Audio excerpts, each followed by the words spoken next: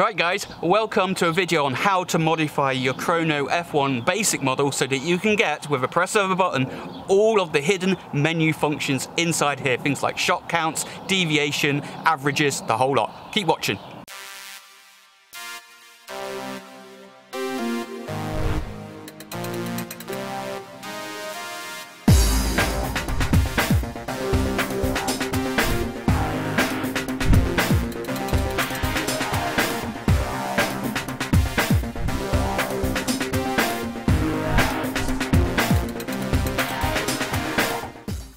Right YouTubers, welcome to another video. We're outside, it's a glorious day on this channel. Obviously we do things like air rifle reviews and technology reviews. Today we're going to be talking about the F1 Chrony mod that you can do that will turn your bog standard Chrony, F1 Chrony, into the more advanced version. And it gives you things like shot counts, your standard deviation, your averages, your highest and your lowest. So it's a really simple mod to do. Now, as you all know, I did the review on the Chrony, F1 Chrony some time ago, and I'll leave a link up above so you can click that and watch that review.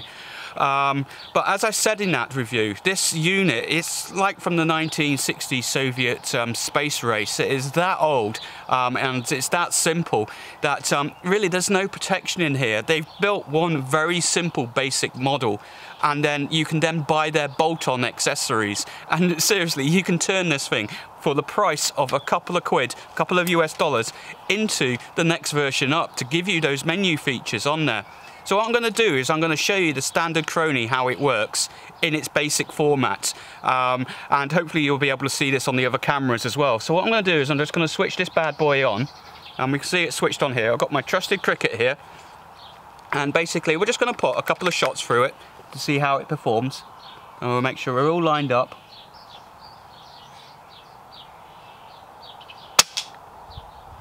And there we go, we've got the first shot that's went through at 582.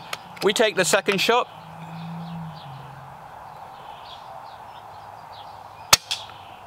And we got the second shot through at 582 again. But that's it, that's all that this Chrony will do in this format, the standard F1 Chrony. There's no menu functions, nothing else, you can't recall the shot history or anything like that. So, this mod is dead simple. On the side of the standard F1 Chrony, if you have a phono stereo jack on the side, and I'll leave a picture for that, then you can do this mod. And pretty much, if you brought it in the last 2 to 3 years, you'll have the phono jack on there. And it's really dead easy. What you need to do is basically get yourself a standard stereo 3.5mm jack and a push switch. You don't want a switch that clicks on or off. You want a push switch that you can press and hold and press and hold. Nice and simple. And effectively all you do is you connect the two up, plug it in, and lo and behold you get all of the menu features on the F1 Chrony.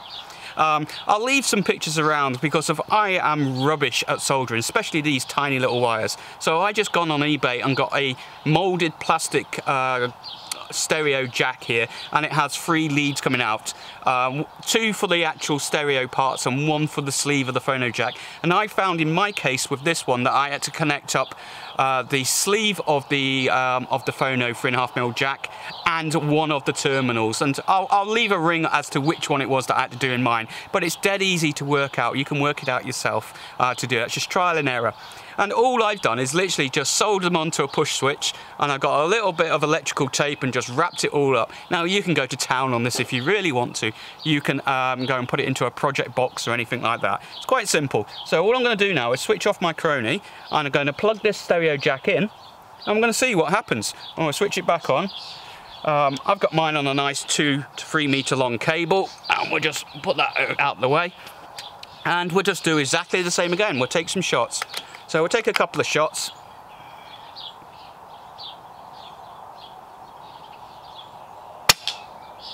So that's the first shot away.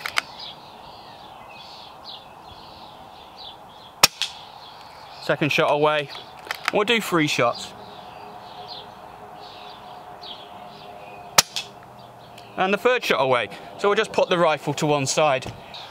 Okay, so what we've done is we've taken our 3 shots. Now all I've got to do is use my press button here. Now if I press and hold it, it will take me into and display what the next manual option is. When I let go, it takes me into that. And I'm just going to run through this quite simply. So literally I'm going to press it, press, this is my sequence number, so this is sequence number 1. This is my first sequence of shots, and it will store up to 32 shots. If I press and hold again, my lowest shot was 580. Press and hold again, my highest shot was 584. Press and hold again, my average shot was 582.6. Really useful this. Press it again, and then I've got my extreme spread. So my extreme spread from my lowest to my highest was 4.2 feet per second. Press and hold again, the standard deviation is 2.0. Press and hold again, now it's going to recall the shots. I've got 3 shots here. Press, hold. My final shot was 582, press and hold again. Second was 584, press and hold again, 5.80. And then press and hold again, and I'm back ready to start shooting again. Really simple mod. You know, the price difference between the basic model and the next model up, which I think is the Alpha, is quite significant. For the sake of 3 to 4 quid. Why not do it yourself? Dead simple, dead easy to do that. Now, there are more menu systems if you keep pressing and holding, and I've yet to work out what they all are, but I just wanted to put this really quick video together for you, just to show you this simple mod. Now, like I said before, the parts you can get them on eBay. I'll leave some pictures and some links for you to do that. You just got to work out which of the 3 wires. Definitely you're going to need the sleeve wire to do it, and one of the other 2. It's dead easy to do. Plug it in and just hold them until you've got it worked out, and then you can properly solder them all up. And if you really want to go to town on it, then obviously you can solder your own 3.5mm jack, but I'm rubbish at soldering. I just did it this simple way, dead easy. So hopefully you like this video. Hopefully it's given you a quick tip on how to turn your Chrony F1 standard into the next version up, how to get the menu system all working. As usual, if you like this channel, please subscribe, comments down below. I'll leave some videos up here that might be useful, including the original Chrony F1 video that I did there. And also tell me, have you done this mod? What do you think? Have you tried it? I know there's loads of people out there that are building their own printers and stuff for that. If you've got any links to those, leave them there below. I'd love to see those as well. So catch you later, and see you on the next video.